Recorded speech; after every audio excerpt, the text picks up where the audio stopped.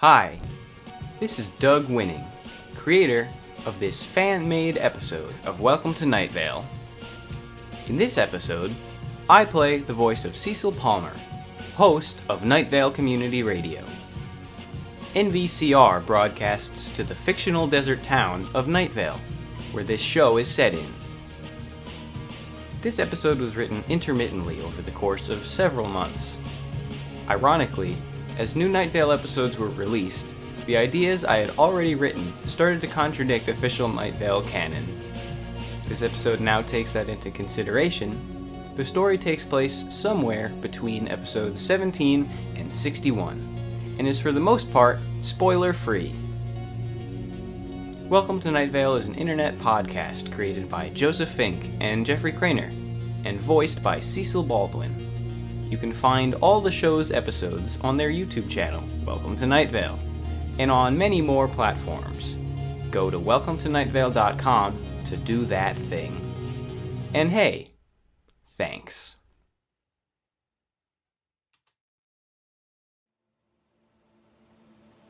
Earth is vast.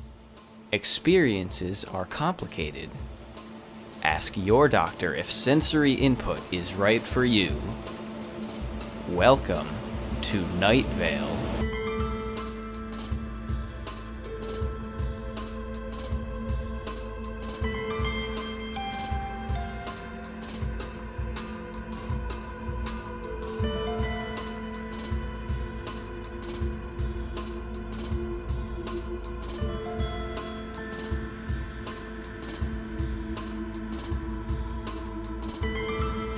We here at Night Vale Community Radio have received numerous letters in the mail from faithful listeners ever since our mailbox was resuscitated by Night Vale post office workers. Recently after the abrupt reopening of the Night Vale post office, which had previously been inactive for several months, an invasion, or an infestation of postal workers arrived without warning and delivered countless packages and envelopes to our station. They overwhelmed us with their infinite mail portals, profusely spewing cardboard boxes and manila folders into our offices and the kitchen, and even inside station management's office. We all had to evacuate the building through the small emergency exits that only open once you explain to them what the emergency is, which was pretty hard to do over the deafening low hum and rustling papers. Outside, we witnessed thundering dark blue clouds emanating from above as the postal workers hovered into the sky and disappeared. After it seemed safe to enter, we discovered that every parcel we received was actually addressed to someone named Erica, spelled with a K.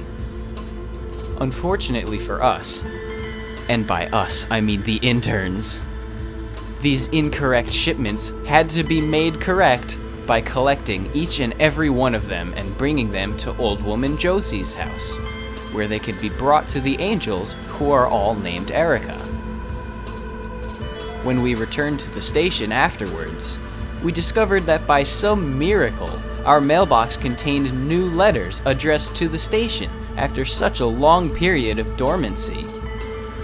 I guess all the coincident supernatural energy brought the mailbox back to health, and well, we've gotten all these letters since. You know, symbols which hold meaning in writing? Yeah, that kind of letters. Now that I think of it, just this morning I received a parcel containing the single Greek letter gamma. This considerate gesture of appreciation for the work we do at Night Vale Community Radio to bring all-important news, traffic, political opinions, and corrections to political opinions to our friendly desert community has truly made my day. Out of all the letters we've received, this is the first Greek letter in quite some time.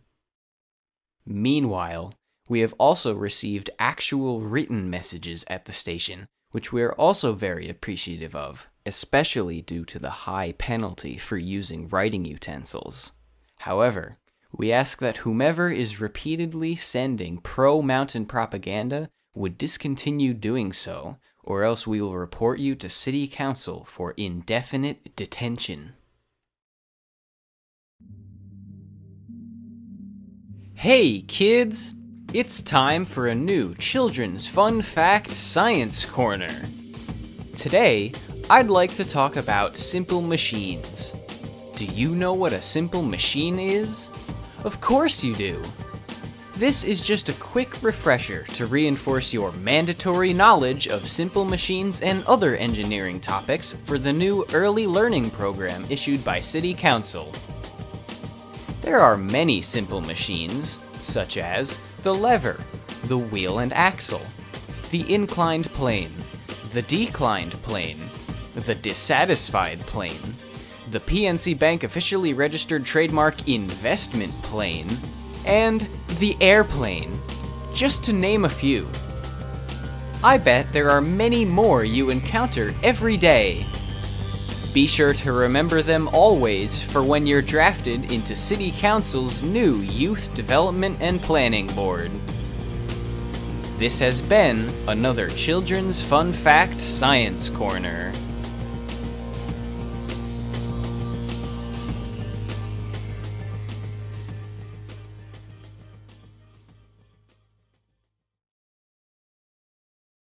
And now, a message from our sponsor.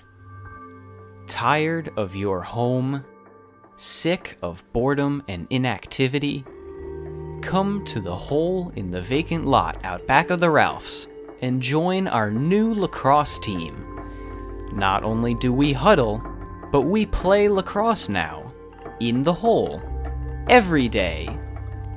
But not Wednesdays. Wednesday is no good for us. Who are we? Why do we want you to come? Why did we spend money for this airtime? We understand you are confused, but hole, vacant lot, Ralph's, lacrosse, us, for the low, low price. Join today and receive free team jerseys and branded equipment for our matches in the hole. Anyway, we're almost out of airtime, so just come to the hole in the vacant lot out back of the Ralphs and play lacrosse while huddling with us. Or else.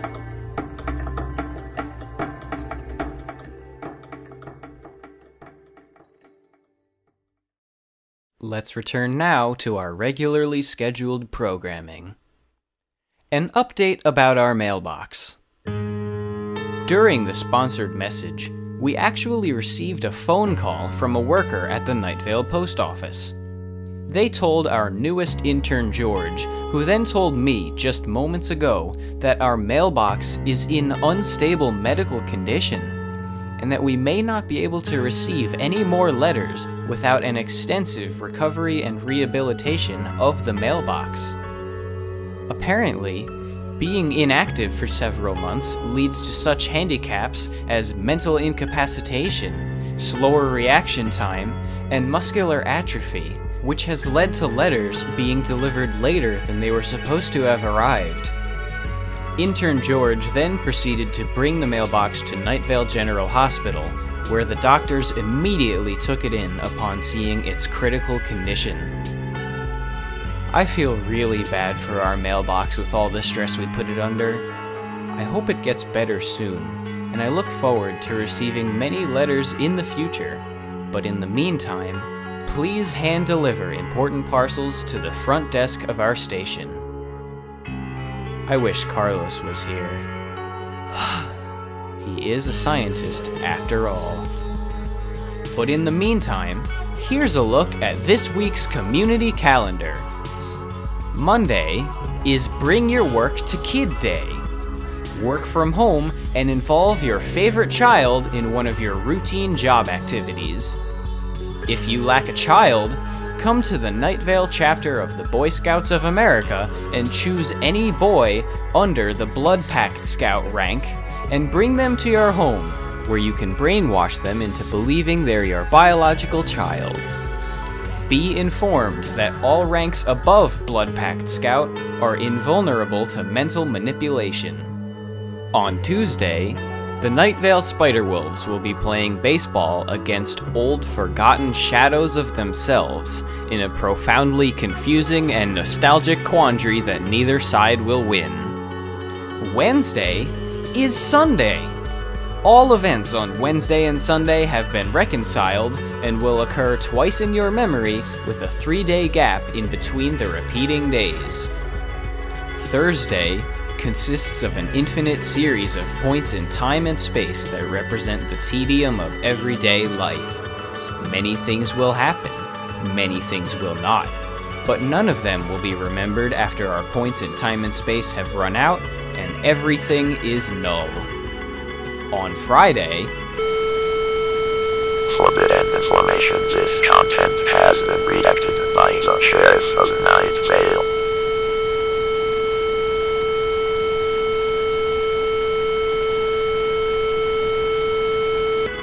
and finally, Saturday is opposite day.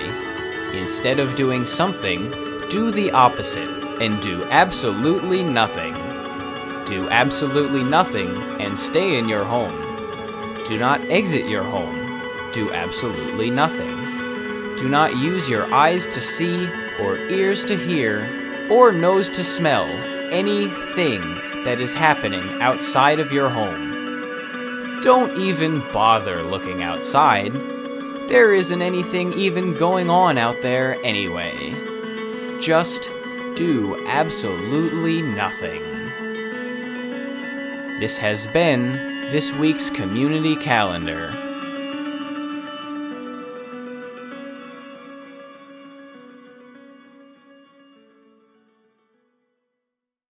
And now, traffic. A new traffic study conducted by the Night Vale Department of Public Safety to monitor the patterns of drivers in and out of Route 800 has shown a substantial amount of evidence that blue cars that use Exit 24 are more likely to be eaten by dinosaurs than cars of other colors that use Exit 24. The study found that the reason for this is that blue cars contain more vital nutrients for dinosaurs than other cars, and that dinosaurs really want to stay on a healthy diet. Earlier today, Night Vale citizens started protesting outside the Night Vale Department of Public Safety office building with demands that the dinosaurs be removed from Exit 24 and put in a proper home where they can be fed blue cars whenever is needed. But a representative from the NVDPS stated that blue cars are hard to find, and being a blue car predator is hard nowadays, and we shouldn't punish these innocent animals for struggling to survive. And then proceeded to make a very off-putting gesture and mumble passive-aggressive remarks like, "Oh, only wanted to help these dinos, but..." and, "Yeah, sure, like you know how to run public safety." Afterwards, all of the protesters were disbanded by force. If you own a blue car, be sure to use detours to avoid using Exit 24, or else it may spell your untimely demise. This has been Traffic. An important statement from City Council has just been issued. A reminder to all citizens of Night Vale. All writing utensils are and continue to be banned. Do not write any messages to yourselves or to others. Do not send these messages to yourselves or to others. Writing utensils are banned from public use. Using writing utensils is a federal offense. Remove all writing utensils from your home. Repeat, remove all writing utensils from your home. If you do not have a home to remove writing utensils from, pretend to have one by sitting on an imaginary sofa with your imaginary house pet, and then proceed to remove the writing utensils from that area. Repeat this procedure until every writing utensil has been removed from your home. You heard 'em, folks. Remove all writing utensils. As an advocate and spokesperson for our community, I wholeheartedly agree with this ban. Writing utensils are dangerous and can be used to write hurtful things. Who knows what could happen if your opinions could be expressed through writing? As I have said before, whomever has been writing and sending pro-mountain propaganda to our station, you must stop. It is harmful to yourself and to your community. You know, if I had to take a guess at who this culprit is, I would say with utmost confidence that it is Steve Carlsberg. He always creates a fuss over his opinions, saying things like, "Well, of course the Earth revolves around the Sun," or "There are only 3 spatial dimensions," and I'm sick of hearing his nonsense. I have to say that there is an undoubtedly likely connection between these absurd messages and his detestable conclusions. Not to mention his unacceptably dry scones he brings to PTA meetings. Ugh. Steve Carlsberg.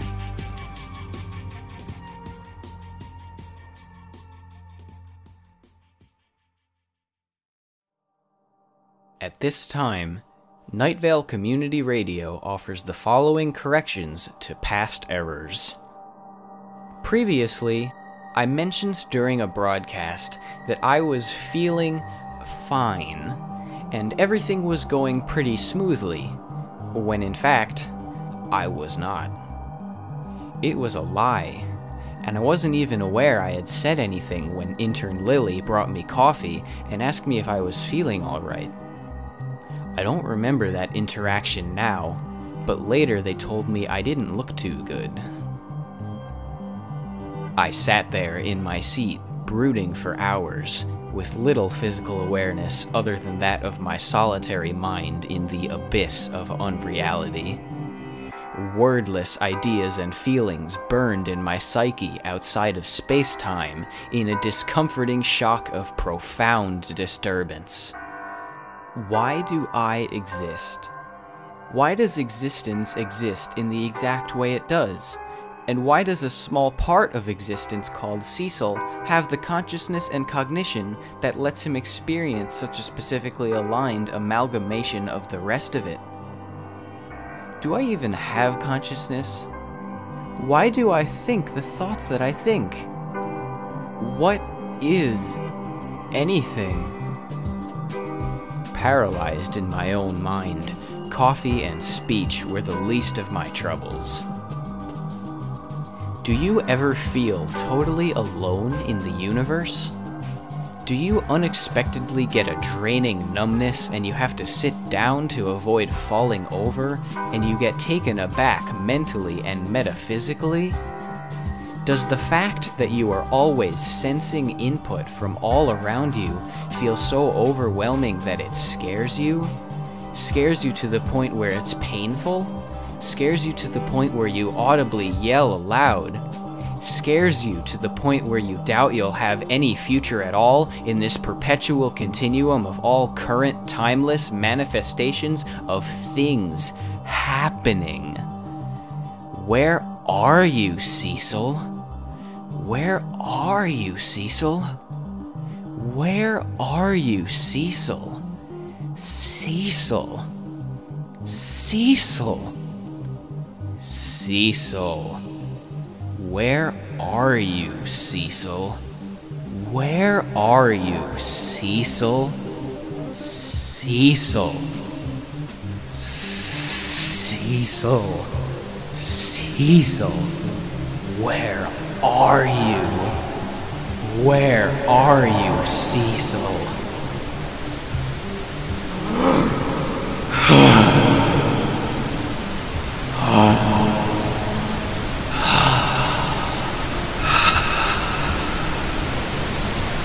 This has been Corrections. Listeners, I have some important news. A lot of commotion is happening outside, but I can't tell what it is. I'm looking out the window, it looks like storm clouds are encroaching on our station. But those clouds are dark blue, and if I know anything, I know that this means another emergency delivery is engaging. Now, I know we should all get to safety for this dangerous onslaught, but it would be very unprofessional to stop broadcasting in the middle of our show. Listeners, I am going to stay here at the station to face these invaders. You need not worry about me. I'll be fine. All I have to do is make a fortress out of furniture and... oh, this sturdy pile of witchcraft tomes and spellbooks will do just the trick. I'll just reach my hand out from inside my bunker and grab one of the nearly endless copies of the message being delivered. I'll be back in just a moment after I barricade myself inside heavy objects.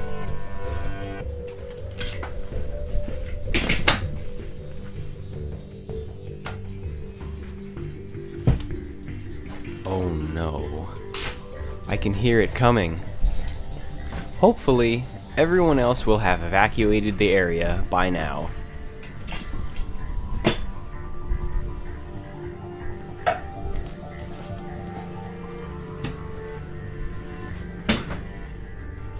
I've constructed a small window to see outside, and I can see the legion of postal workers closer now than ever before. It's very dark outside.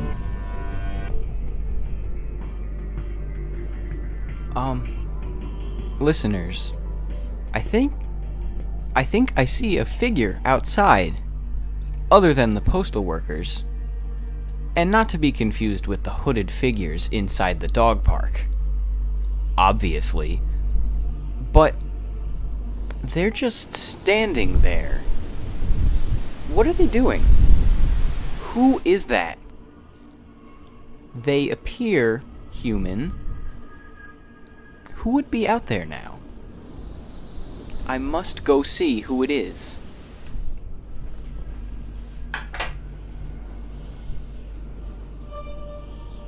Oh my. Oh my gosh. George. It's intern George. He's just standing there. What is he doing? Why would anyone... George, get out of here! Run! Listeners, it appears that intern George is standing paralyzed in front of the maelstrom. I don't know what to do. Is he hurt? Is he being possessed by some malevolent spirit? Surely I cannot go out there. Anyone still nearby would certainly meet a terrible fate. No one can save him. I can't save him. George, if you are listening to this, you must run. The postal workers are here and it isn't safe. He turned around. I think he sees me. George, run! George, what? What? George. George just made a thumbs up gesture and then turned back around. No, what are you doing? George, come back! They are here.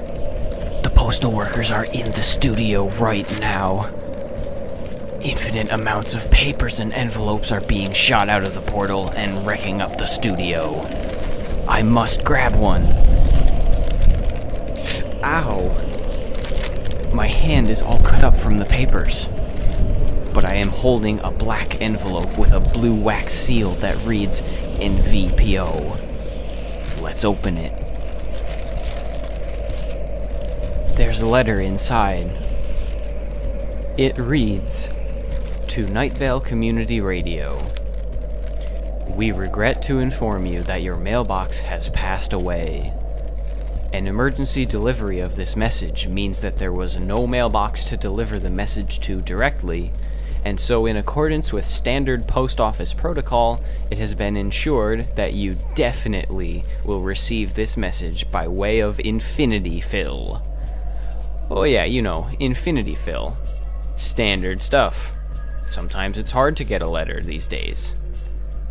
Anyway, it continues. Also in accordance with standard post office protocol, everything you once knew about your mailbox, boxes, cubes in general, and really any non-essential three-dimensional shape will be deleted from your memory. Sorry, those are the rules. Our rules. Definitely our rules. Yup. Not at all the result of some debt we owe to an interdimensional spellcaster. No way. Your mind will no longer recall any thought pertaining to dying mailboxes or outmoded geometry. Subsequently, a new mailbox will arrive someday. We don't really know how or when these bewildering creatures are birthed, so just sort of wait until that eventually happens. With respect, Night Vale Post Office. This is terrible news. What a terrible day of troubling loss. I don't even know what to say. What do I ever say? Nothing. Speechlessly, silently, incomprehensibly, let me take you now to the weather.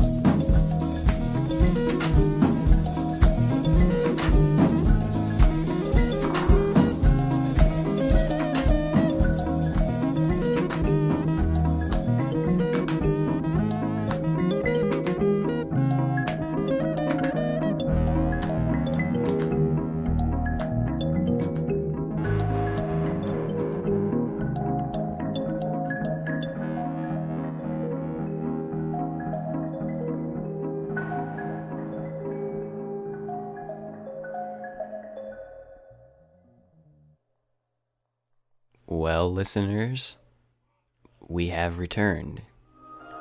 Returned to the show. Returned to my voice. But what have we not returned to? Our old moments are gone and constantly being lost to new ones.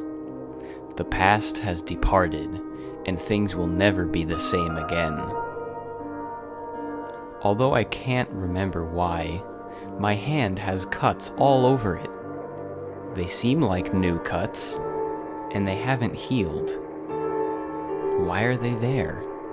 And why is the studio a total mess? Piles of broken furniture and torn papers lie all about the room. How can I not remember what happened? The only thing I remember is darkness. Oh. To the family of intern George. He was a pretty average and sufficient worker. He seemed to be really devoted to something. I don't know. He will be missed appropriately and for an acceptable amount of time. I don't know why I hadn't done that earlier. On the other hand, we still have the future. Indeterminate, unknowable future. The past will always be lost to the future, and the future is full of new moments. Granted, all moments will be forgotten. We should take time to mark our past while it is still the present, so we can learn from it. Except with writing utensils. Those are still super illegal. I absolutely did not recommend using those. So what is it that we actually have? We have the present, the show, my voice, Night Vale. We have stories. We have ourselves. We have others. The present is our comfortable chaos at the border of the relentless future and the grieving past. The grieving future and the relentless past. The present is now, and we have each other. We have John Peters, you know, the farmer. We have Larry Leroy out on the edge of town, and his kitten, Larry Leroy. We have friendly local athlete Sadie Sherman, first place Olympic medalist in dream skating and abstract archery. Oh, and we have that guy in the desert who's always digging in the sand only to have more sand fill in the hole until he is too exhausted to continue and tries again the next day. I love that guy. What a futile and hilarious hobby. We have Sarah Sultan, president of Night Vale Community College, who is literally a smooth, fist-sized river rock. We have Marcy Benson, Night Vale veterinarian who totally doesn't have two skeletons inside her body. And of course, we have you. You, the unwavering listener. You are still here. Be glad that you are in such great company. And hey, maybe you will remember what happened better than I can. Stay tuned next for Changes, oh god, so much is happening and I can't take it anymore. An artistic audio showcase of the sounds of emotional turmoil and loud industrial machinery. And for now, good night, Night Vale. Good night.